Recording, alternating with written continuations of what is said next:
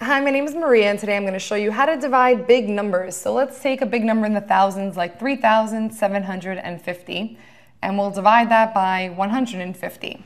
So we're going to set it up with our long division setup, which means that the 150 will go outside of the house, and that the 3750 will go inside. So like any other long division, you take the number on the outside and you ask yourself, can it go into the first digit? Can 150 go into 3? It can't, so we move on to the next number. Can 150 go into 37? No. Can 150 go into 375? It can, but now you have to decide how many times. So if you can't think of it right away, you've got to do some math on the side and estimate. So if you estimate the number 150, let's say down to 100 or up to 200. To get 100 to go into, estimate this to 400, we'd go in 4 times, right?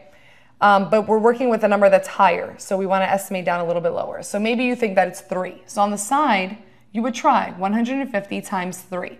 And when you do that, you get 450. So you realize that you've gone too far, you've gone over. So the next number down will probably work. So we try 2. And when we do 2 times 150, we get 300. So it's a little bit of trial and error on the side with deciding how many times this big number will go into 375. But once we find the right number, we follow the same steps as long division. 375 minus 300 will give us 75, and now we bring down the next 0. So now again, we have 150 into 750. If you can't do it right away in your head, it's a little bit of guess and check, right? So we're going to guess. If we estimate this down to 100 and this down to 700, we'd be looking at 7, but we're going to go a little bit lower since that number's higher. We'll try 6. So 6 times 0 is 0. That's 30, and this is 900. So we've already gone too far up. So we're going to try a lot lower. So we're going to try 150 times 4. 4 times 0 is 0. 4 times 5 is 20. We get 600. So that means that we actually should fall right between the two numbers that we tried, which is a 5.